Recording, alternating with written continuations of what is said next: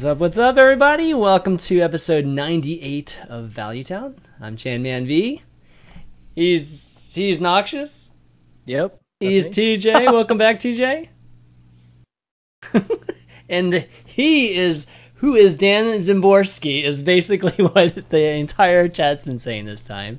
You can just refer to me as who is Dan Szymborski. He's the random guy that we just decided to choose. He's the lucky Patreon winner that gets the chance to be on Value Town this week. No, Dan is an ESPN writer. He covers Hearthstone as well as baseball. So that is the most unusual combination I don't think that we've heard of, at least in this space. So why Hearthstone and baseball, Dan? Well, it started out as baseball, and then when we got into esports, right. I wanted to do the Hearthstone. So it was logical. It was logical. Doesn't sound logical, but it was. Okay, all right, good stuff. And then TJ, how's it going, brother? Host, caster, everything great and talented in Hearthstone. How you doing, man?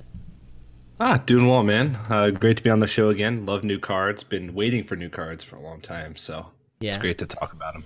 Well, we love talking cards with you too, man. Just with your amazing deck ideas. We just had to have you back for this last big finale of the pre-release reveal. Noxious, I saw you streaming some Hearthstone earlier. Good stuff. Getting ready for tomorrow, I mean, right? I'm getting excited for tomorrow personally. Like, again, I haven't really played Hearthstone in the past month, not much at least. I find that the metagame's been getting to me too much, that I don't enjoy it at all. I like when you start not enjoying playing Burgle Rogue, you know something's wrong, right? Like, you know, you take a break, and I took a break, and I'm ready to get back in.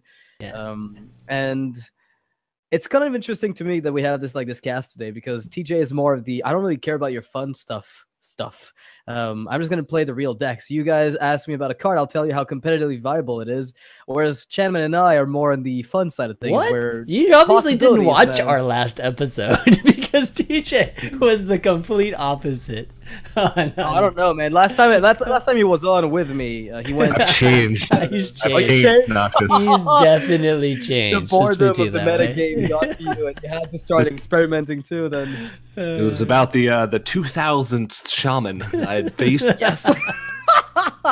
The guy's like, I'm a changed man now. I play meme priest. Something Exactly. sparked in my chest.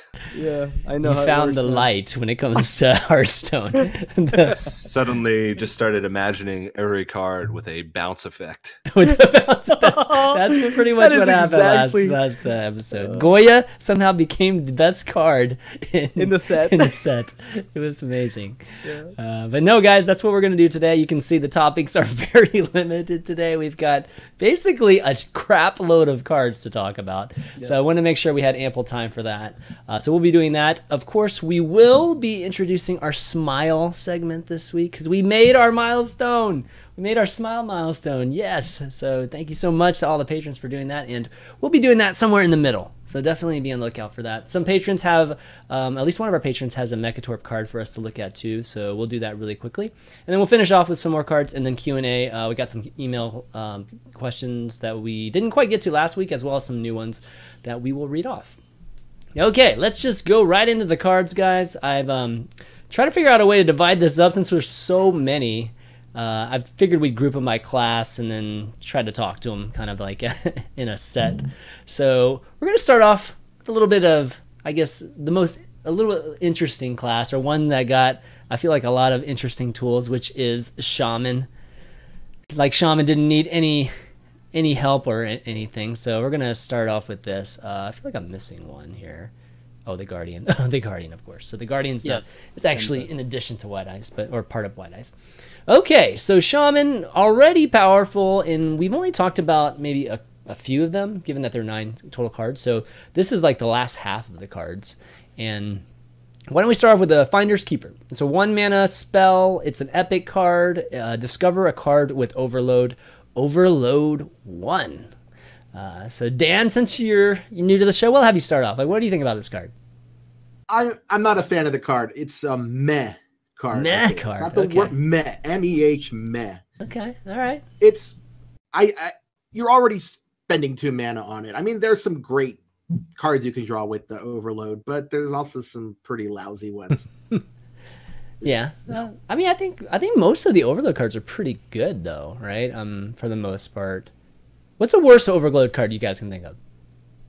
Finders Keepers. Finders Keepers. That's true. You could. Yeah, that's true. You could draw it back. If you streak them, that's pretty much the nuts. Oh my god! I guess Fort Lightning would come a close second if you're looking for raw value in the current environment. It's really hard to get like a ton of power out of it, but yeah, I mean, this is definitely on the bad side, but it's also, I think Blizzard wanted to give every class, or at least a lot of classes, a discover effect. Like, you know, I know a guy for warriors, Journey Below for rogues. Paladins have a light in darkness. Shamans are getting Finders Keepers. So they're going with that theme a little bit everywhere, except they're being a bit cautious with what they're giving Shaman. And I think, like, it's fine that they don't get a super good card. One of the things that this does, by the way, that I like, though, is that it's actually not too bad as a one-of in Control Shaman. Like, it's okay. I don't mind it there as a one-of. Yeah. Well, the one thing about this card is that there's really not that many overload cards. Think about it. So if you really want something specific in the deck, 7/7. then you can, yeah, or you know, if you really want burn, you're probably going to find burn because there's a lot of burn spells that are overload. So if you want, if it'd probably be good in like if Malygos Shaman ever becomes good, Finders Keepers is going to be super sick. And also I think it'd be good in like Noxious said, in Control Shaman, because there's a lot of turns where if you're planning on like unlocking your crystals the next turn anyway, like if you elemental destruction late in the game, or if you use a lot of overload late in the game as a control-y shaman, which it seems like with the new cards is trying to be pushed, then it's a good like little spell to add on to your floating mana and then unlock your crystals next turn anyway. So it's not good on paper, but I think it's gonna find a home somewhere in somebody's deck somewhere. I think I'm the most optimistic out of all you guys about this card, because I tend to kind of going a little bit further down that route, TJ, where I think it's a very flexible card. You can find card draw, you can find burn, you can find giant minions, board clears from overload cards. So getting a chance to pick from 3 and not just get a random one is a pretty big deal. Well, that's a plus. Yeah, it's definitely a pretty big deal. You can only get one Dust Devil. I think it's only good really in Control Shaman, because you want all the burn for control tools. You want the AoE. You can want one single late game threat like that. I think that's where it shines the most of all the decks. I think it's pretty good with Trog right now. I think even I mean, I always have this dream of Unbound Elemental, so it's like I'm gonna try it regardless with this stupid card too. But, well, the one thing about like aggressive shamans or even like mid-range shaman is they always want to be doing board something that's was planned, you know. They always want to be they don't want to really deviate from a game plan based off of, you know, new information. True, but at the same time, that's you know, it sounds like a weird thing to say, but you know, that's what mid-range decks are. They don't really want to have something that is an unaccountable variable. So I think it's only in the extremes, in like super aggro maybe, or control.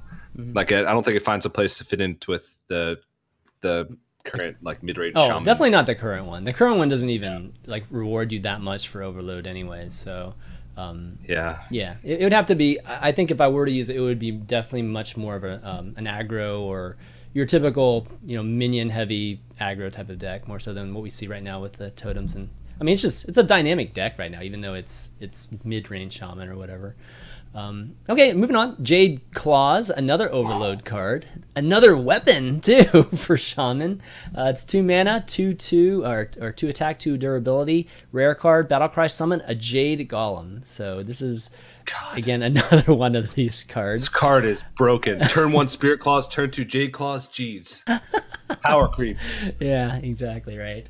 So, obviously. You know, definitely going to be in a Jade Golem type of deck, but then you're going to have to make that decision. The one that you just brought up, TJ. Like, do you play Spirit Claws or do you play Jade Claws? If you play both, then you have to, you know, you can't play them back to back because you're just going to be, you know, replacing one with the other. So to actually play these efficiently, even remotely close to each other, you have to wait 2 or 3 turns. So, what do you guys think? Good card, bad card, Noxious? I'm struggling to evaluate it because on one end, I want to say it's like just a good one of in mid-range shaman, okay, even if you don't play Jade Golem because you don't have to push it. because it still curves like Stormforged Axe instead of Totem Golem when you whiff on the opener and you have just Trog. Yeah. And it's always fine. It summons minimum a 1/1. That's fine. Like even if it read Battle Cry, summon a 1/1, whatever the fuck you want to call that minion, then do you play a 2-mana 2/2 weapon that summons a 1/1? Like that's the question ultimately that I ask myself out of Jade Golem decks, because the Jade Golem tools they have are like Jade Lightning, this, and the 7-drop. One of the upsides of this card is that it actually creates a curve in Jade Golem decks, because you've got Jade Claws on 2, turn 3, you do whatever else you want. 4, you've got Jade Lightning. Then you transition 5, 6, do something else. 7, you drop your next Jade Golem tool. So it creates a natural curve to the Jade Golem deck. But like I feel like Shaman just doesn't want a Jade Golem. Like on average, you get to your 7-drop and your Jade Golem is going to be what, a 3/3? Like from what I've looked at, it's like a 3/3 or a 4/4 at most. That just doesn't seem appealing. So if it sees play, I don't know. I feel like it's not going to be. I mean, it's going to be in Jade Golem, but not going to be the strongest there. I definitely don't see Shaman ever getting to those wacky like 10/10 Jade Golems. I mean, they don't have that Jade Idol that allows you to get a lot of Jade Idols up to really ramp up to something late game. So I think you're right there with Noxious. It's never going to be crazy big, but I don't know. Dan, what do you think, man? I like the card. It's even in the worst case scenario, it's only a little worse than Stormforged Axe. And I think if you're playing the Jade Golem deck, it's terrific because it doesn't take much to get tremendous value from it. Even one Jade Golem, then all of a sudden it's a 2/2 summoning a 2/2, and that's pretty darn good, I think, because it helps the Shaman survive to power up the Golems. I don't know if it'll work, but between they need the weapons to get them to that point. Right. TJ? I don't know. I'm a little bit torn on this card just because when do you, at least until Totem Golem's gone. Because when do you, most of the time you're just going to mulligan it away for Totem Golem. And then you'd always rather have Totem Golem, almost always rather have Totem Golem. And then I guess there's room for like, well, if you Totem Golem on 2 and you have 2 mana the next turn, Jade Claws is perfect. But I think then you're not really curving anything on 4, and you'd rather just have the second Totem Golem. I don't know. I mean, it's another 2-drop that goes well with Trog too. So you're gonna get what a 2/3 and 1/1, and you're probably removing whatever's on the board. That's a pretty good start. That's not Totem Golem, right?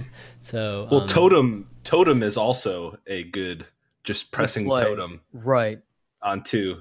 So like, I don't know. So here's my question: if this card read Battlecry summon a Searing Totem, would it be good? No. With Think from Below. See, that's the question. Because if your answer to that is no, then it's just not going to be played in mid range. I think it's fine. Yeah, I think it's fine too. Like, I look at it as like this allows you to reintroduce Argent Squire and Shaman, right, as a 1-drop, because it lets you get like you can treat the claws as like an abusive sergeant in a way, because you get a 1/1 body on the board, you have 2 attack from it, and so you curve, and you keep the weapon for the following turn. So aggro can actually use this in a weird way. One thing is that Shamans have been getting very blue, so I'm glad to see Blizzard give them some green. I'm really glad.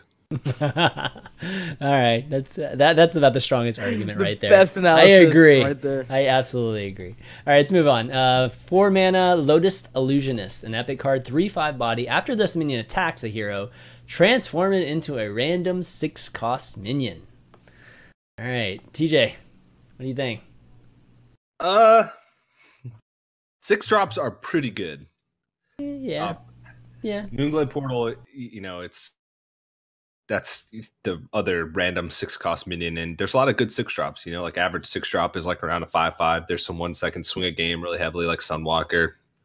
And also you think how often a 3/5, a 4-mana 3/5 has the opportunity to attack face, and that's a lot. Like 4-mana 3/5s have the opportunity to attack face a lot, but how often do you want to attack face with a 3/5 and leave, whatever minions they played on 4, whatever they played on 4?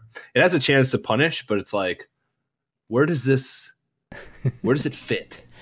And you know what? I've made that my goal in life, I'm telling you, where is everything fits? It fits in Evolve Shaman. That's where it fits. You play there, it becomes a 6. You make it a 7. 7 drops are bad though. 7 drops are worse than 6 drops. No, but this whole thing, like, you're not even like attacking board though. It is Wind Fury. I actually really like the card because it creates this really difficult dynamic. You know, I tried trying to figure out how to even play this card. So actually, I think this is the type of card you play as a board control tool in the early game, and then you turn it into a threat in control decks and control shaman late game. Does that make sense? That's what I. Yeah, okay. you you kill a minion early on, and then you force them to trade into it in order to not like turn a 3/1 into a 6-drop. It's a taunt basically. Yeah, it's almost like a Sinjin.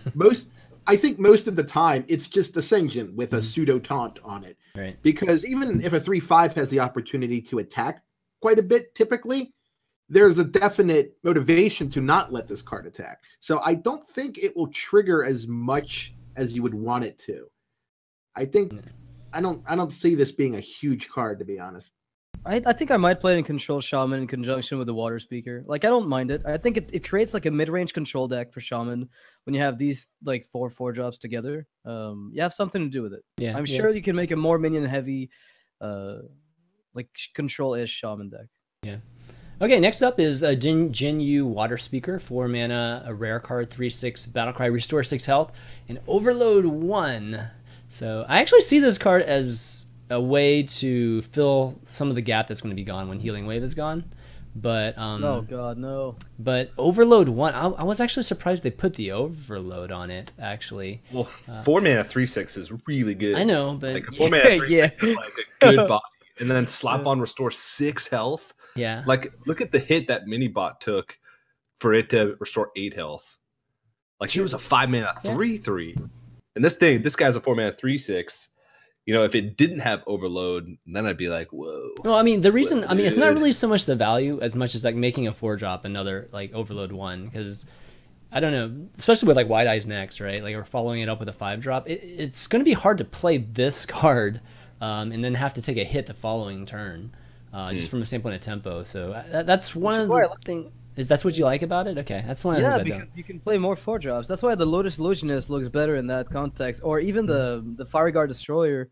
Like, if you want to build a lineup of 4 mana 3/6s, they both have Overload, right? Destroyer and this one. Yeah. And you can guarantee a 4 mana 3/6 with an upside in both cases. So I think if your 4 cost curve is filled there, then your turn 4 is a 4-drop, your turn 5 is a 4-drop, your turn 6 is a 6-drop. So you can skip 5. Like Shaman so much like to do, actually. Like, they just kind of fill turn 5 until good stuff happens. Yeah, yeah.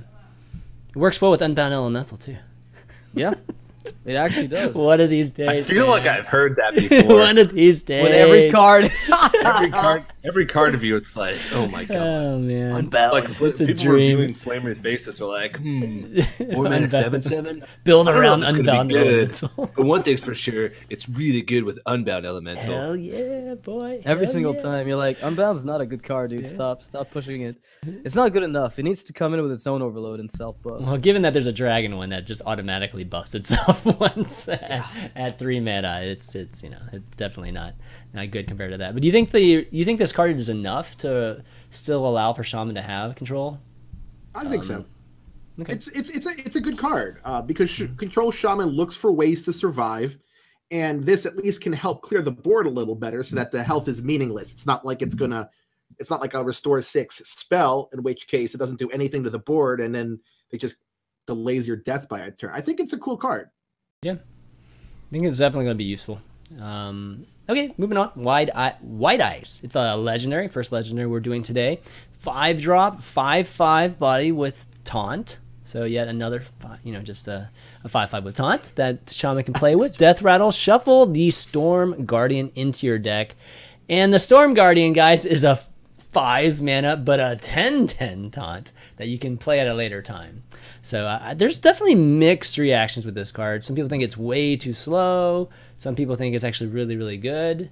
Yeah, what are you guys' thoughts, Dan? Oh, I love the card. I think Blizzard has kind of learned that to play slow cards, you actually have to have a stat line that compensates to some degree for the time you've lost. And I think one of the problems we've seen in a lot of the expansions is so many of the slow cards and slow styles don't have that real payoff at the end. And I think Blizzard's getting. I think this is the kind of stat line that you need for a card like this to be playable. I don't think it's amazing. I think it's good, but I mean, I don't think it's tremendous or anything. Okay. It's really good with Unbound Elemental. No, it's not. No, it's not. Gotcha. All right, thoughts? Too slow? Good? TJ, what do you think? I think it's just pretty good. That's it. It's nothing like too fancy. I don't think it'll be like an auto include, but pretty much everybody is going to try and put this into most shaman decks at first. Yeah. It's pretty good in control because it's slower, but like it's also pretty good for mid range because it's just a 5-mana 5/5 taunt. Yeah. It's a fine top deck, I guess, because that's one of those things. Is like, I look at this card and I say, if this didn't have taunt, it just like trash tier, delete from the game, gone. But because it has taunt and it forces itself to die, I'll accept it. Is kind of how I look at this. I don't think the card is super exciting. I don't think a 5-mana 10/10 is any better than a 4-mana. Like, it could be a 30/30 for all I care. Like, if it sticks and you hit, you win. Like, it doesn't matter that it's a 10/10 over 12/12 or 15/15. Oh, come on. There's a big difference between a 30/30 and a 10/10. Yes, there is. There's Shadow Word Death. You sound like Ray now. There's no difference between a 30/30 and a 10/10. There is none in this game. I'm sorry, dude. Like, a 10/10 or 20/20, there's no difference. I mean, if Deathwing was a 30/30, it'd be an auto include in most decks. In Deathwing? Yeah, if Deathwing was a 30/30, it's a one-hit kill for sure if it lives, where a 10/10's not, right? It's literally on turn 10, they have to have removal or they lose. Now, while I agree that there's a limited utility towards stats past a certain point, I think with the taunt, the stats become a little better. Simply because that too. The taunt is viable really at all. Good. Yeah. I think it's interesting in a N'Zoth deck too. Maybe Shaman can run N'Zoth with this and get 2 extra giant cards with it. Just to maybe that's use. Very slow. Yeah. I think this card would be. I think this card would be auto include if it was Battle Cry. Yeah, for sure. Oh god, sure. Yes. Yeah. You sap this, no problem. Brand, baby, Brand too. Yeah, because then you could Brand. Well, Brand, I don't think it's. No, Brand is still around for a bit, right? Yeah, 4 months. Yeah, 4 months. But if even just being able to slam Wide Eyes into Storm Guardian next turn. Yeah. Is it going to be like a 1 in 20? But hey, I mean that's the beauty. Like Dan was saying, right? This isn't Archmage or just Rafam, right? This isn't where it's like, okay, you're playing on 9, and then you have to use your entire turn just to play that next card. You can actually do stuff with Storm Guardian the following turn. So, it's a pretty big swing if you can get it off. But you can play Unbound Elemental. Yes, you can. You can play Unbound Elemental and your Finder's Keeper, and then your Jinyu Water Speaker too. There you go. Way too good, man. There, exactly. Just too good. All right, let's move on. Going from Shaman, gonna bring up some Rogue cards now. Yeah, Rogue. Sweet. I'm kind of excited. Yeah. That's just because stuff bounces, and I'm like, yeah, I like bouncing cards. You like bouncing cards? Okay, all right. Yeah, so let's start off with the first one. 2-mana, 2/3. Gadgetzan Ferryman, rare card. Speaking of bounce, combo, return a friendly minion to your hand. All right, let's hear some of these decks now, TJ. Here we go. Let's hear it. Let's hear it. Do you want my thoughts on this? Go ahead. Yeah, no, actually, Noxious. Why don't you start, actually? Me or Nox? Nox, go. Okay, sure. So I think this card is better than Brewmaster in decks that play a Hyper Aggro. Like, imagine Hyper Aggro is a bunch of 1-drops. Some of those battle cries you want to reuse, some you don't. Sometimes you can't play Shadow Step in those decks because it doesn't offer a board control in any way. And I think Gadgetzan Ferryman fits the 1-mana board flood, like Zoo Rogue, like the Hyper Aggro Rogue. That can sometimes zoo you down. I don't think it's like the fact that it offers redundancy with Brewmasters, you can play 4 of them if you really want to go crazy on bounce instead of Shadowcaster, is not too bad. It's still a really bad minion, but worst case scenario, it's a 2-mana 2/3. Like I don't see all the hate for the card. I think it's an okay one. I think it should have been common though. Doesn't feel like in Arena, for instance. Like I would have rather had that in Shadow Rager. Okay, you'll see this in Arena. I mean, because you see Youthful Brewmaster in Arena. But the thing is, every expansion, there's always like some crazy battle cry, and someone always tries to stick like a youthful brewmaster in the deck, and it never really quite works out because a lot of the times you just have a 3/2 that sometimes you don't want to bounce something back. It's almost filler. It's interesting. I can see a few kind of edge cases in which you would want to play this, but it's an arena card, I think. DJ. Oh boy, I'm getting ready. Well, the thing about this card is that there's more battle cries being put into the game. Yes. Yeah. There's a lot more. Yeah. Like every time they make new cards, it feels like there's more and more battle cries. I mean, just look at statistics. 50% of the cards that we're looking at on the screen right now are battle cries. So 50% of the cards in the game must be battle cries. Must be battle cry. Yeah. Based on the statistics of our conversation. I think that this card is a lot better than Brewmaster because of the fact that you have to have a combo for it. And I think that this card could definitely see play in constructed decks. I haven't taken a look at it too much, just because like it's hard for me to wrap my head around it because there's just so many battle cries, and I'm never good at predicting decks. But this card's definitely going to be getting wild. That's for sure. Okay. Because there's even more battle cries in wild. But like being able to, the only thing that I see about this is a lot of people confuse combo with battle cry. And you know, I've seen people saying things like, you know, the double combo effects. So like if you combo something and you bring it back, you know, you have to wait another turn before you can combo it again. Usually, like Edwin, you're not gonna be able to bounce Edwin back very much. It's not like Shadowcaster where you can get an additional one, but with Shadowcaster be good. I don't know. I think this card will see play in constructed, but I don't think that it'll be like a staple in any super hyper competitive decks. But I'm definitely looking forward to seeing the things that people do with both Brewmasters, Gadgetzan Ferryman, and Goya. Yeah. Goya for sure. Yeah, I mean, I'm trying to think of some crazy things. I mean, we definitely have seen the infinite kind of Shadowcaster decks that are amazing, right? And they're fun as crap to play, and very difficult to play too. Well, so, if you look at like even the card on the end here, the Lucky Do Buccaneer. Yeah. Yes. You can make that thing pretty big. It's unplayable. Point is, like, it's a 2-mana 2/3 that has a very niche effect, and it might work, but for the most part, it probably won't do like a tremendous amount of work for Rogue. Yeah, right? I mean, it's the Rogue is interesting because they keep. I think this is like one of the mini themes, you know, just like returning stuff or trying to enable battle cries that are super powerful, you know, and things like that, or copying, you know, just existing minions or whatnot, but.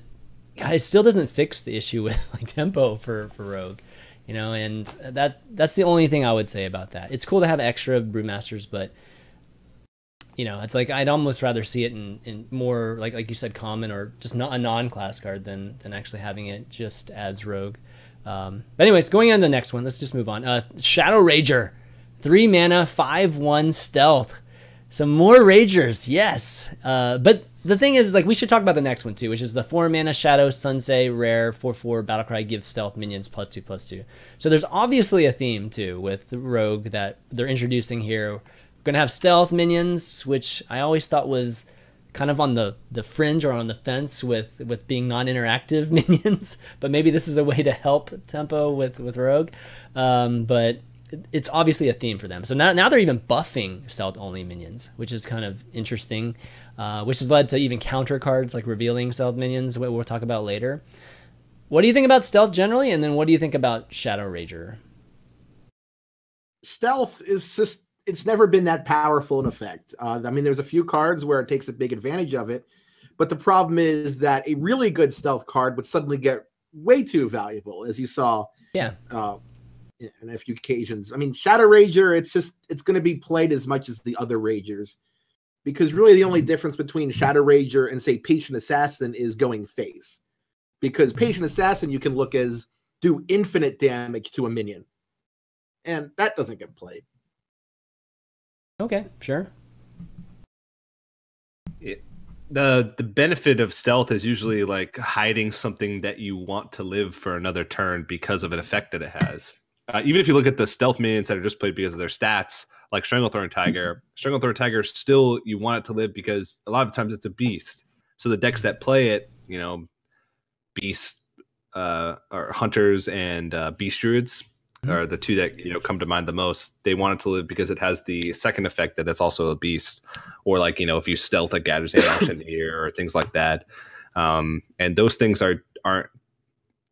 don't happen enough to where you could see it being played. They look good next to each other. You're like, oh, Shadow Rager, a turn 3 stealth minion, and then Shadow Sensei, a turn 3 or turn 4 minion that buffs stealth. But I think you'd always have Jungle Panther in that situation. Yeah, that's the biggest stat distribution. Yeah, but it doesn't die to like a 1-mana effect. It won't die to Maelstrom Portal or Whirlwind or Ravaging or Swipe or anything like that. So I don't think, and Jungle Panther also has a beast tag. So in a situation where you do want beast, if you're playing a Menagerie deck or something like that, Shadow Rager doesn't even have a tag. So I think that this card is just worse than Jungle Panther in most situations. And in every other situation, the 1 damage doesn't really make up for anything. Yeah, I think the only way that there might be consideration, and I still think that there's a small percentage chance that this card may be viable if they add more stealth buffing type of minions that are cheap too. It'd have to be like a 1-mana buff all. I mean, if you could buff this thing to a 6/2, I mean that's a lot different story like than a 4. Or you could have a 5/3 Jungle Panther. 5/3 Jungle Panther. I mean, no. What I'm saying is like having like you want more stealth minions, like in addition to like Jungle Panther and that sort of so like I think Silent Knight like is the best case scenario. Shaku and Silent Knight are the 2 best ones. Yeah, Like, that kind of thing too. So it would be pretty crazy to imagine, but a rogue deck that has like 10 stealth minions or something like that. I don't know if they're trying to go that route, but it's tough because stealth is a powerful thing, and the reason why we haven't had powerful stealth minions is because stealth is a powerful thing. So it's gonna be, I don't know if they can balance that into something that's actually going to be viable and not broken. So it'd be interesting. Shadow Sensei, you know, go ahead. Yeah, it's gonna be Morose's time to shine. Yeah, exactly, right. Yeah, that'd be interesting. Morose at 3/3, baby. I don't think Morose being buffed is much of a big deal because like you still want to keep him stealthed so he never dies. So I don't know, man. Well, it makes it hard to kill him, but so wait a couple more turns to kill him. 3-mana, I think 3-mana 2/2, 3-mana 2/3 is where it does, like with Shaku and Silent Knight. Am I still muted? Yeah.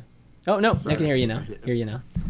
Oh no, what I was saying is you would need a lot more synergy with stealth minions to make something like this playable. Because what's the dream? You just get +2/+2, and you need to have this card to do it.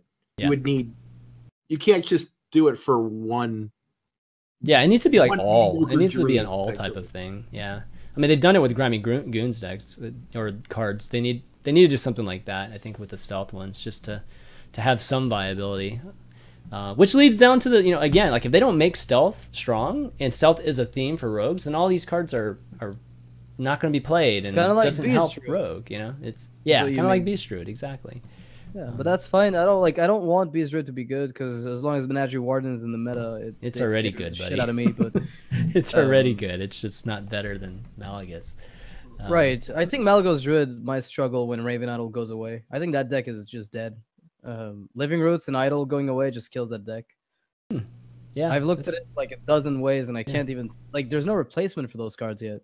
Jade's not bad for Jade Idol replacing, I don't know, but Raven maybe isn't so terrible. Jade Golem Malygos or Jade Golem straight up. I mean, it's just spells and I mean you can just. I don't think it's a terrible replacement for it because you can still do the Arcane Giants and stuff, but I mean, we still have one more set until they go away. Yeah, exactly. And we still have the cards to come in the future. All right, Lucky Doe Buccaneer. So, you know, we were talking about it. It's epic card, 5/5 Pirate, 6 mana. Battlecry, if your weapon has at least 3 attack, gain +4/+4. And 3 attack, pretty easy to get with Rogue, with Deadly Poison, and just with your hero power. So I can see this being a 9/9 very, very often. That's pretty damn good. But when it's not a 9/9. When it's not a 9/9. It's if it started at 6/6 and it became +3/+3, I'd be like, sure. When it's a 5/5 baseline, it's a bit of a different story, but yeah. Well, I think that rogues have like definitively the best pirate cards in the game now. Yeah. I could see like a mid-range pirate rogue deck being okay. You know, South Sea Squidface synergizes pretty well with this card. Just South Sea Squidface is not that great of a card anyway. You know, rogues also have just been getting a sprinkling of pirate cards in the past couple of sets. Swashbuckler is a pirate card. People will often forget about that because it's not played in pirate decks. It's just played as a draw 1/1 to get random spells. Yeah. And they have Buccaneer, which came a few sets ago, which, you know, is a good early way to buff your weapon. And they also have Shady Dealer, which can be a lot of power early on. I mean, that's a 3-mana 5/4. Yeah, that's a card that's just been waiting to be good. Yeah, for pirates. 5/4. Yeah. So I think like some type of pirate rogue that plays similarly to Dragon Warrior. Yeah, exactly. Where this sort of fits the bill of Dracondid Crusher in the deck. You know, you could even play like an Assassin's Blade, because turn 5 Assassin's Blade into Lucky Do Buccaneer is not too bad. And, you know, Assassin's Blade could allow you to play your powerful minions while being able to control the board, which is, you know, what Dragon Warrior does. So I can see like sort of that type of mid-rangey, aggressive-ish pirate rogue being very similar deck to Dragon Warrior. Yeah. With this card in it. Yeah, I think that's a good parallel for sure. It'd be great to see that. If we could just get a mid-range value rogue. That's like everybody's dream forever now. Well, people don't remember the days of like the Defender of Argus. We remember that. We were in the freaking beta. Do you really want that back? But mid-range rogue or tempo rogue used to be one of the most oppressive decks in the game. When Novice Engineer was a 1/2 and Defias was like what? Defias was a 2/2, right? Like 2/3 and a 2/1. 2/3 and a 2/1. That's what it was. Gosh. 2/3 Coin Defias, you were set. Yeah. I don't know. Yeah, that was really nightmarish. All right, let's go into Warlock now. Warlock, obviously a lot of demons being, or at least the demon theme being added or stressed this release. And the first one is a demon. It's a 3-mana 0/7. No threat there from the tag. Street Trickster. Common. Spell damage +1. I don't know. What do you guys think of this card? You think this card is good on its own? Good maybe from some of these other cards that actually summon demons or whatnot? Just with the removal? Not enough spells. Really? Yeah, I did a bunch of spells, right? Like, this is not for just Warlocks. This is for everyone. Yeah, this is for everyone. Oh, this is a neutral card. No, I shouldn't. I think I added Warlock. Yeah, I added this with the Warlock group. Yeah, it's bad in Warlock probably, but it's good elsewhere. I mean, Warlock doesn't have the burn to do that. Yeah, I thought I saw the purple border. My bad. Yeah. Oh well, then I still. It's all right ish. I still don't. I mean, maybe you play it in Priest actually. A Priest playing Demon. That'd be amazing.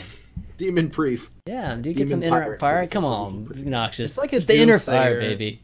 I mean, if you get Doomslayer on 2 followed with this, it's pretty sweet. Like you just draw down a 0/7 and they don't want to play into it.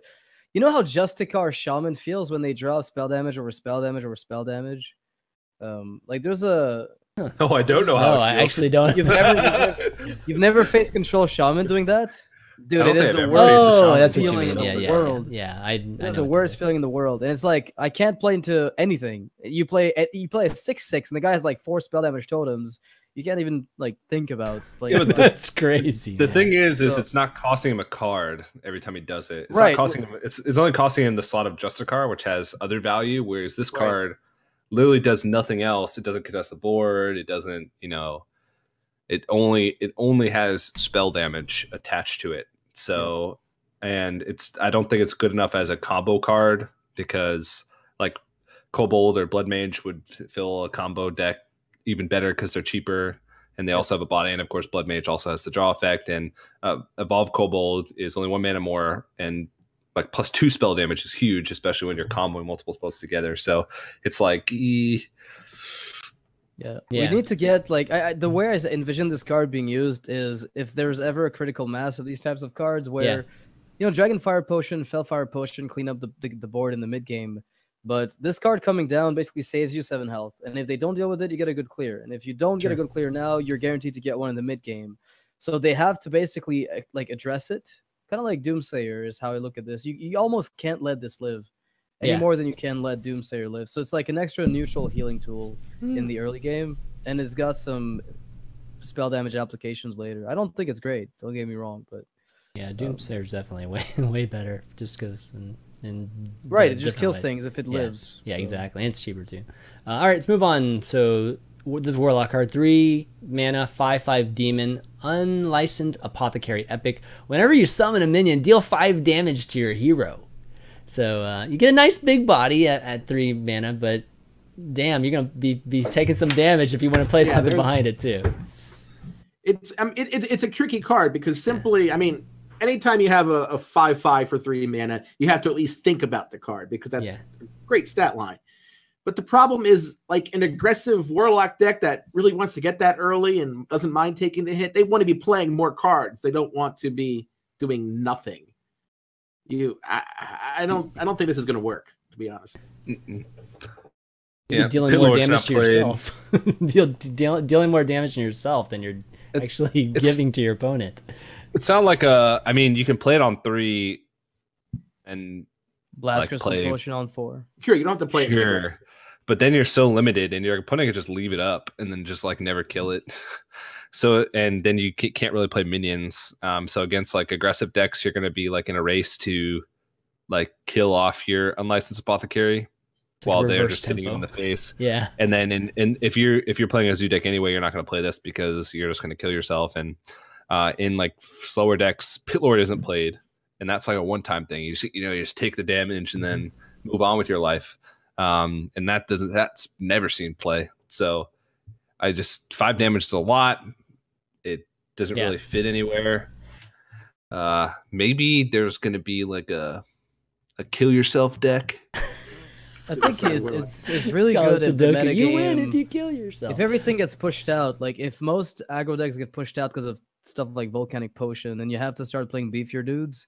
To get them to hit, then sure, like I can see this being played. And then, like, the Crystal Weaver isn't even that bad. Like, it's not an amazing card, but it's okay. And if you play enough demons early, like the 6/1 drops, you've got the Imgang boss on 3, which is a demon. You've got this guy who's on 3. The problem is it says whenever you summon a minion. It's not like whenever you play. So Imgang boss being on the board kills you. The guy playing Leroy deals 10 damage to your face because you get 2 whelps. It's like, oh, well, I guess this is turn 3 play or bust. Like, you play this on 3 or you just don't play it. Yeah, exactly. Well, so you could play Flame Imp on 1, Coin Unlicensed Apothecary on 2, and then play another one on 3, and then on 4 you play Flame Imp, and you die. Wrathguard, and you're dead. Oh no! Wow! I like that combo. Now, if you're talking a really, really, really slow handlock, because even the classic handlock where you're just tapping all the time, the Reno lock is a different. It has earlier cards than that. If you had a really, really late handlock type deck, I think you might be able to play one of these. And it enables Molten Giant, guys.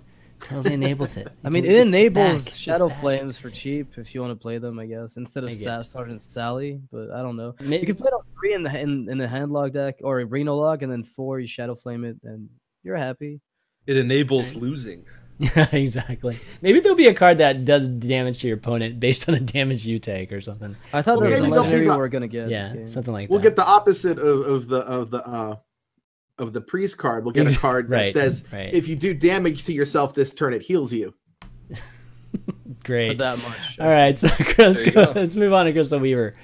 Pretty straightforward. 4 mana, 5/4 body, which is good value. Battlecry, give your demon +1/+1.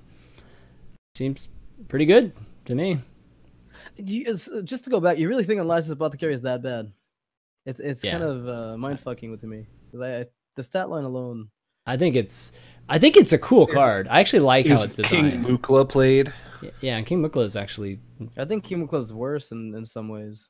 Well, yeah, but not by much, and it's not played. It's less of a risk too. I think King Mukla is. Okay, you either get advantage or you trade. Revolve around. Yeah. Like, I guess if Hunter is good, the thing is like there's many decks in the meta that will come out that would just not be able to abuse your low health. The issue is if Hunter is just the most broken thing ever, then sure, that's probably not playable. You could It play. depends on what you're targeting. Like I could see this being good in like a tournament format where you isolate a deck. Could also play Lights Champion. Just Silence the Demon. Oh man. The I mean, dream, you know, dude. if it was less damage to your hero, I think it would be much. You could consider it more. 5 damage is a lot, dude. I mean, you're not playing minions that can even deal 5 damage in some cases after this card. So you'll be doing more damage to yourself for the next 2 or 3 rounds, you know, and assuming that you keep these minions on the board. So it's Okay. If you it's start difficult reducing the to damage, get it. though, the card gets way too good too quickly. Like Sure, if it's but- like 2 damage to your hero, No, it would 3. be an insanely good card. I mean, 3 every single time you play a minion. So you're basically, every one of your minions is a flame imp. That's, I don't know. I think that's balance, a pretty decent balance for it. But At 3, I don't know, dude. I play it every time, like 5 times in every deck. okay.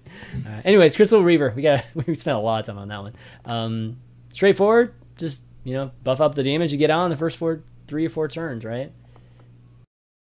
It's a lot of cheap demons. Yeah, there's a lot of cheap demons, especially with like Imp Gang Boss too. So it's pretty solid, and you get a 5/4 to begin with too. That's solid. Yeah, 5/4 is fine, and it does have an upside. Yeah, for sure. If there's a demon deck, it'll be in it. Yeah. I think there will be. But 4 mana is also a slot that isn't really filled in Zoo right now. So it could see play in Zoo. Yeah. You know, there's especially now that Malkazar is Imp. You have Flame Imp, you have Voidwalker, you have Imp Gang Boss, you have any imps that were summoned. You have just you've got there's Street more Trickster. demons. You've got Imp Gang Street Boss. Trickster here. Awesome, Unlicensed man. Apothecary. Exactly. yeah, sure. All Make it those. let's make it a 6/6. There's a lot. There's a Yeah. lot. There's definitely a lot. All right, Of cheap demons. Blast Crystal Potion. 4 mana spell. Common card. Destroy a minion in one of your mana crystals. So another I removal. want to hear everyone's opinion on this one. All right. All right. I'm not sure really. I hate. I mean, no one plays Felguard. That's what you call it? I always forget his name even. Oh, you mean the destroying a 3/5? minion is a lot Yeah. better than a 3/5. You need a really, really slow deck to do this, and it has to be late game. You can't do this early. I like this card. Right up. I It's definitely a tough like one this for card. me. I might not play 2, but I play Oh one. no, you wouldn't play 2. I play 1. Mana crystals are pretty friggin' important. Yeah, that's the problem. we're talking- I mean, you could do we're it on talking- turn 10. We're Yeah. talking, Otherwise, we're talking control lock, Reno lock or whatever, and I play this in Zoo you play this in Zoo all really? day. Yeah, dude. Wow. Oh, come on, bro.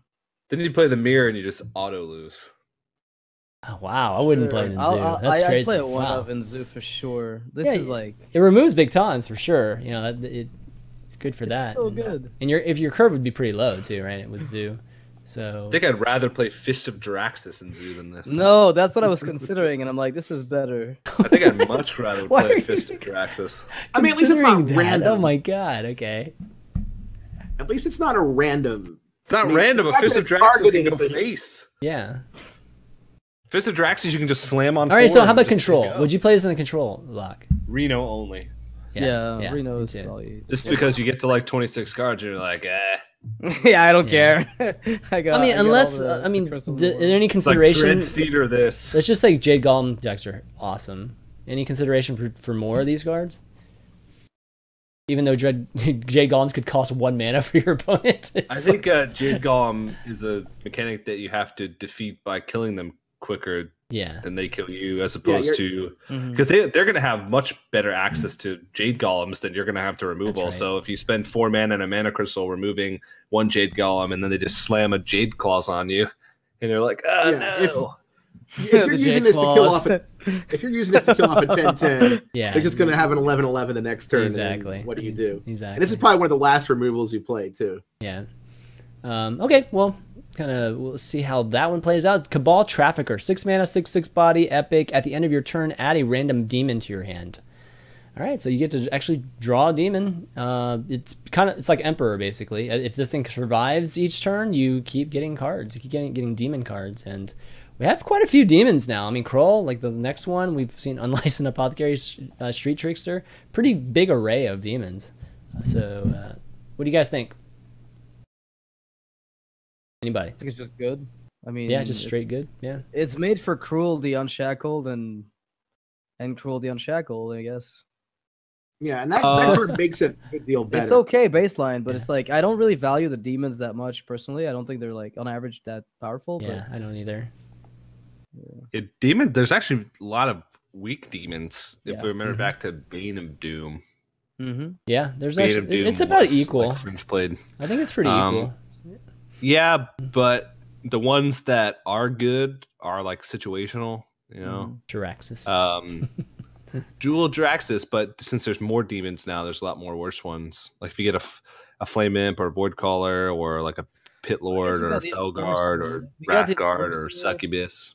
And we got a 7/9 even, so you could get a Cruel. You could get a Cruel and you could get a Abyssal Enforcer, a Dread Infernal, the 7/9, the big Doomguard guy, whatever. Fearsome Doomguard. Yeah. I mean, I like the fact that it is like Emperor though. Like you have to kill this guy, or he just continually draws. I definitely like that. Yeah, I don't know. Or you just say, fine, have your demons. Really? Wow. 6/6 is a pretty big deal, though, I guess. So, like, if it were 5/5, I'd tell you this card is trash. As a 6/6, I'm like, okay, this demands an answer. So, you know, it does have some merit in that way. It's like 6 mana, draw a card, and, well, draw a random card from a pool of cards that I don't even want to draw from. But let's draw a card, so I have something in my hand. And I think in that way, maybe it's a bit... Okay, cool. And then, I mean, you were talking Cruel already. 9-drop, 7/9 demon. It's a legendary battlecry. If your deck has no duplicates, so it's got to be arena lock, summon all demons from your hand. Actually, Cabal Trafficker could screw your deck up too if you end up getting demons that are duplicates. No, you don't put them in your. No, you don't put them in your deck. You put them in your hand with the Cabal Trafficker. Oh, right. Okay, Cruel would still work, but I don't think this card is. I don't think it's good because your deck has to have no duplicates, but like what demons do you want to play that you'd want to hold in your hand for that long? And then if your warrior plays against you, just to brawl the whole time too. So yeah, well, not even that. It's just like you have to meet very specific conditions. It's not like N'Zoth. It's where no matter when you play them throughout the game, they're coming back. True. They have to be in your hand, and they have to be demons. And Death Rattles are better than demons, in my opinion. And also, like, you get to choose to put strong Death Rattles in your deck, whereas with Cruel, it's like you're going to weaken your deck by putting demons that may or may not be good. That probably would have been played earlier. You're really going to hold Imp Game Boss in your hand until turn 9, so Cruel can pull it out, or you're just going to play it earlier on in the game. Sure, you can put like a Doomguard in there, and it's like, yeah, turn 9, 7/9 with a charge. Hell yeah. But then it's like, well, would you really have not wanted to play Doomguard all the way up until that point? I think so in that deck, right? Like, I think that's where you'd play it. I've seen some people try to. You drop Cruel potentially if you. I mean, I think Cabal Trafficker again. Like I said, Cruel is just a card because Cabal Trafficker is a thing. Like the only reason Cruel seems remotely playable is because maybe that's your 2 of. Maybe Cabal Trafficker is your random 2 of in Arena, and you're like, oh, okay, I get a bunch of demons for free, and then I get, to play Cruel. Okay, yeah, I agree with that. What do you think, Dan? I think you need a lot more demons with effects that you want to skip that are good. But since you're playing a single tech, then even those demons you're only going to have 1 of. I don't think it works. I mean, it's quicker than Deathwing Dragon Lord with the dragons, but I don't think the dragons are just so much stronger though. They have such great effects, like Sarah. Just pull out Pit Lord, Felguard, Succubus. Build around it. And then when you don't have that, then you're having to play those cards. Exactly. All right, let's do the Druid and the Priest card. We're definitely taking a little longer than I thought. Let's start with the Druid cards here. Celestial Dreamer. So Noxious, you saw this for the first time today, right? Yeah, Celestial Dreamer. I mean, I saw it yesterday, but I forgot to really review it and ponder what it would do in a game situation. And the more I look at it, the more I think it's okay. So what's the name of it? Okay, the Blubber Baron. Do you know what card I'm talking about? Yeah. 3 mana 1/1. While it's in your hand, you get +1/+1 for each battle cry that you summon. Right. So that's the Blubber Baron. I think this card is like a Blubber Baron. The only difference is you can play this on curve, because Blubber Baron in a deck with like hand buffs and like in Grimy Goons and with Doppelgangster, The Doppelgangster on turn 5. It's 3 battle cries you summon, so it gets +3/+3. So it's a 3-mana, really cheap, buffed up card. That's kind of how I look at this card. The only difference is this is playable on curve. I still don't know that this is a card I'd play in non-Jade Golem decks. It feels more like a Jade Golem card where you have like an average Jade Golem, an auto Jade Idol, like a 5/5. That's pretty big. And then you slap this on top and you get a 5/5 on top of that. It's just like... Yeah, it's definitely... I mean, it's definitely something you don't play on turn 3, right? I mean, you don't want to, but even if you have to, it's not the word in the world. But I mean, you're going to play this more like on turn 5, 6, or 7 to try to get a 5/5, I think right? 6 and 7 is definitely where it's going to be triggered. Yeah. I mean, it goes with golems. I just don't know if it's anything more than a pile of stats, because 3/5/5 is amazing when it's early. When it's late, I mean, it's good, but if you're dropping Jade Golems everywhere, you might want to do something else with that 3-mana, a 3-mana spell that gives you a Jade Golem would probably be better. Golem. Exactly. I mean, you can play this with you can play Ancient of War and then this or something. You might play this on the Beast deck, maybe with the Strangler Tiger or something like that. I don't know. I think that this card is actually really good because its stat line is not too much of a sacrifice as opposed to other like situational cards. Like a 3-mana 3/3 is good. Like people have been playing 3-mana 3/3 tech cards for Mind Control Tech forever. and all those different ones. And they're adding more. So I think that I think that a ball of stats for cheaper that's sort of designed to have like a prerequisite is actually pretty good. I mean, you think about a lot of times like Thing from Below. Even though it has taunt, it's still kind of just a ball of stats, and it gets cheaper as the game goes on. So it is a more powerful card, but like just throwing a 5/5 onto the board next to other big stuff does a lot. The only thing that I'm concerned about is, how many 5+ attack minions are you going to be able to play? Druid doesn't really have many. Current Druids don't really play any 5 attack minions outside of Arcane Giant. But even just throwing it next to an Arcane Giant would be pretty good. So I think this card is pretty good. The only thing is that will decks that have a specific plan be able to fit in an extra 2, 3-mana cards in the deck, because we don't know how refined things are going to be. A lot of times people have foregone playing really good cards just because the deck's too good by itself. And I think that Druid is getting a lot of really good cards. Okay. Yeah. I think because it doesn't have taunt, it's not nearly as effective as Things from Below. But I could see it being played in the Beast Druid right now. I mean, there's at least 4, 6 cards that I could see it. You could possibly play on turn 5. Anyway. I mean, it could be Savage, right, and the Savage Combatant, and you could actually get this out on turn 5 with a 2-drop too. So that could be pretty powerful. Anyways, moving on. 6-drop Jade Behemoth common 3/6 taunt Battlecry summon a Jade Golem. So it's like Aya, but with no death rattle. And Aya's pretty good already. So I think Jade Behemoth is pretty solid if you can get like a 4/4 from it or a 5/5 from it. Pretty great stats for 6 mana. No, I know. I think it's fine in a Jade Golem deck. Obviously, it's terrible outside of a Jade Golem deck. But really, by the time you play this card in a Jade Golem deck, you're not summoning a 1/1 anymore. And if you are at that point where that's all you've done, you've probably lost anyway. Yeah, and so that's the thing about these are the turns, right? It's the Jade Behemoth and like the 6 mana turn where you actually see that giant swing. I think when these Jade Golems start coming up, because you're investing all those early turns getting these cheap Jade Golems, and then when these are like the money turns, I think. And if you're not behind by a ton, you probably win the game at this point. And I just see that happening a lot in Jade Golem decks. Noxious, you don't seem to be as big on the Jade Golem, or you're not thinking it might not be super powerful. Smashes it. Like if the only drawback to that is like the caveat rather is that if Hunter is good, which it looks like it could be, then Rogue might struggle more. But I think Jade Golem decks just get like Priests and Jade Golems just get shut down by Rogue. I feel like they just kind of get destroyed. Maybe I'm not like looking at this right, because I mean Dragon Priest does have a bunch of taunts, and Rogue will use a lot of their removal on that kind of. This is a taunt too. Base, right? And Priest will start. I mean Druid will struggle against even Dragon Priest, and we're talking like 2/4s with taunt against Druid on turn 2 is like, oh hi.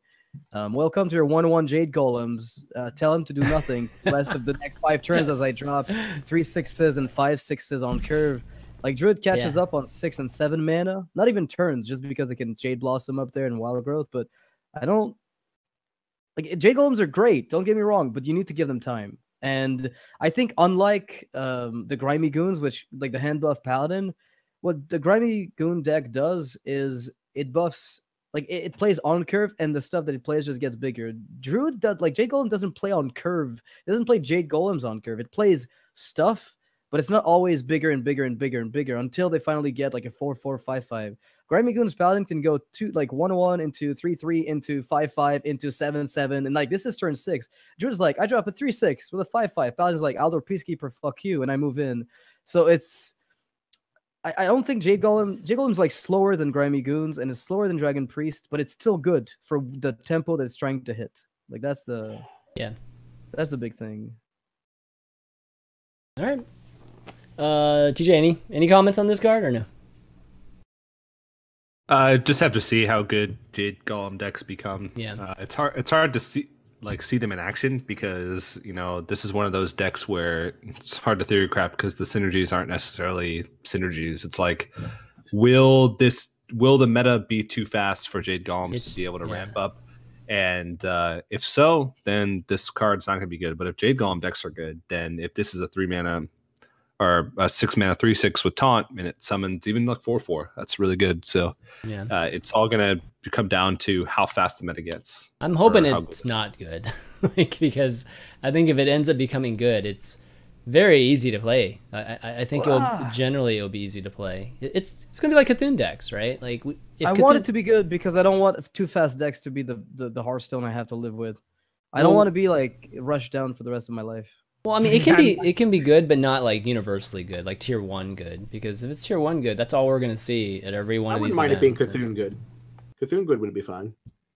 Okay, fair enough. Let's see, Priest 4 mana spell. This is the spell we've been waiting for since pre-beta, or I think Noxious. This was around during alpha, right? Greater Heal. Well, not as this version though. Oh, it was called Greater Heal, and it was 2 mana, restore 2 health to the enemy character. I thought it was like for each card in the enemy's hand. So if they had 10, you would heal anything for 10 or 20, including their face. So you could Occanite Greater Heal for 20, and it was. Oh wow, okay. I thought it was like a straight heal, but anyways, this one is a rare card. Restore 12 to a friendly character, and it's a friendly character, guys. Okay, like I don't know how many people keep saying, "Oh my God, this is gonna be amazing in a Shadow Priest and stuff." It's like, no, it is not amazing in a Shadow Priest. You will kill yourself in a Shadow Priest. It's hard to read past 3 words sometimes. I mean. Yeah, so this is strictly for yourself. Probably good against aggro or something like that. Yeah, any thoughts, general thoughts on this? It's a pretty straight up card, boring card, but it's a card I feel like Priest needs, though. It should actually be in the arsenal. 12 is a lot of health. Yeah. When it comes down to it. I think it's just pretty good. I mean, it's about on par with Healing Wave, which is played in very slow decks, control decks. It's 1 mana more, but you guarantee, you know, the maximum amount of heal. So it'll be played in those slow decks, very slow decks that just want to buy time up until a certain point. But other than that, it's just what it is. What it is. Just there. You just need. But Priest, man, Priest is like at least moving up in rank in the best heal class. Before it was like 3rd or 4th. It was ridiculous. Yeah. Cabal Song Stealer. Oh, go ahead. I'm sure there will be videos of people trying to play Occanite and then dragging the card and failing. Of course. Probably I can't on purpose, wait. too. I cannot wait. Exactly. All right, last Priest card. Cabal Song Stealer. Common, 5 mana, 5/5 body. Battlecry. Silence a minion. So this, yes, another silence. What? A playable fine. It's a 5/5 for 5 for the silence. It's the best stats for a silence card. Really good. It is so good. So good. Yeah. There's always stuff to silence. There is. Always. There's a ton of stuff right now. And you mean Grimy Goon buffs? Well, I guess that's gone. Rip. If Iron Beak Owl was a 3/3, I'd play it in every deck. Yep. Yeah. I mean, Spellbreaker sees occasional play, like in some Reno locks. It's a 4/3 for 4, way worse. Well, Sylvanas will be a very problematic card too. I think in a lot. There's been a lot of Sylvanas killing cards in this set. Yeah. I'm not gonna cry about it, dude. Yeah, I'm not gonna cry about it either. Exactly. She needs a couple years off. I think Azure Drake and Sylvanas are like way too played. These two neutral cards should probably just get not deleted or changed because they're fine. Just give them alternatives, basically, like in those slots in those decks. Yeah. I think they're doing a lot of that in this set. Yeah, agreed. Okay, guys. Well, we're gonna take just like a break, not actually like a commercial break or anything like that. We're just gonna take a quick break, give a shout out to our Patreons and our iTunes folks. Those of you that might not know actually, because you guys don't listen to the show, you watch the show every week. We are available on iTunes and Google Podcasts and we actually have a good number of folks that do listen to it. Or download it via that route. And I want to give a shout out to a few folks that have left a 5-star review and a nice review. Dusty1982, J-Man is cool, and Shakam Marul. Big thanks to you guys for doing that. And if you guys also do enjoy the show via iTunes, go ahead and do that, because that helps the show a lot. It helps people find Value Town when they're searching for an Hearthstone podcast. So yeah, that's very, very cool of them. And also our patrons, those of you know that this show is completely supported now by the Patreon. So if you guys enjoy the show, want the show to continue in 2017, please go out and make a pledge. We do have some awesome patrons already. Our big legendary producers, Mike T and Louis G. Always a big thanks to those guys. And a few others. Want to give a shout out to Radan, Gary D, William C, Johnson C, Paul H, Andrew R, James R, Grant A, Jim G, and Lance B. Big shout out to those guys. And we did meet our milestone, like I said before in the beginning. I think we met our Smile segment milestone. So we got to keep our promises, of course. No broken promises. Actually, we still need to do an episode where we answer all your questions too from the previous one. But this one we can do this week. So here's how it's going to work. We're going to give about 20-30 seconds. We got to give everybody our best smiles. All right. For 20 seconds? 20 seconds, come on. You can like go from pose to pose, but you know we got like jazz hands or something. No, yeah, keep okay. We pose. got No. I will not be content with a pose change. Come on. Thou must hold thy smile. All right. Everybody ready? Here we go. Starting now.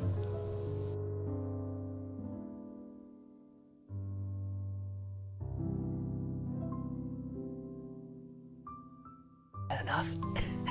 Is that enough, guys? That's not even a smile, Dan. Oh my God. I can't smile. Look I at can Noxious. smirk. Noxious has it down. All right. Okay, that's gonna be our pro. There we go. TJ knows how to do it. That's the way. Okay, guys, that's gonna be our first attempt at the smile segment. I promise we'll make it. If I smile, I just look next time. disturbed. Well, when you smile like that, you do look disturbed. That's how I look, though. My bad. Okay, next, let's see what we got. Oh, we actually have a card from one of our patrons that from Mekkatorque, kind of a Patron Mekkatorque. He's got a card that's called Kidney Shot.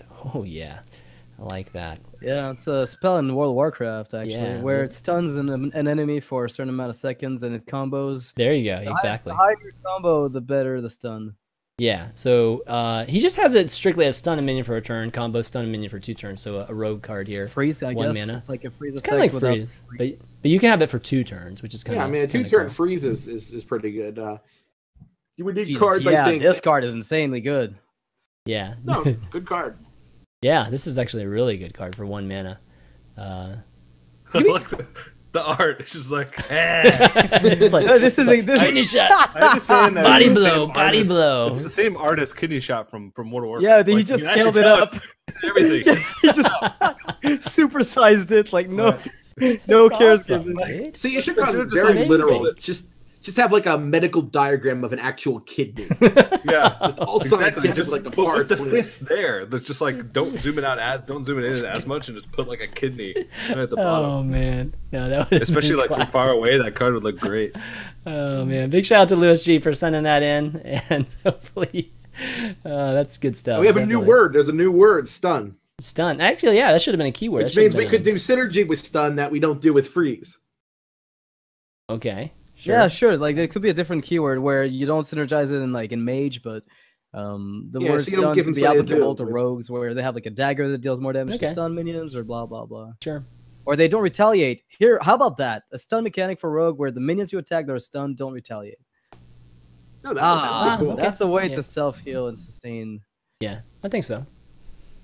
Good stuff. Anyways, thanks, Luigi, for sending that in. And again, guys, if you want to support the show, go to patreon.com/valuetown and make a pledge. That helps us continue on with the show. And we actually have another milestone, which actually I hadn't even talked to you about it yet, Noxious, which is if we meet that milestone, we can make some cool voice lines for you guys that you can use for your ringtones or anything like that. We'll record your favorite Hearthstone voice line. And you can have us carrying around in your phone wherever you go. I see how this is. Well, are you going to audition some because we need to see which ones you do the best? Oh, okay. We have to have some samples. Okay, we might have to do some. Flame wreath faceless. Oh my god. I mean, let's get some auditioning going. Dude, I don't even know what it is. What is it? I don't even know it off the top of my head. Does it say in the light or something? Is it in the light? What says what? The flame wreath faceless. What does he say? I mean, I can picture it. He screams, GG! GG! Anyway.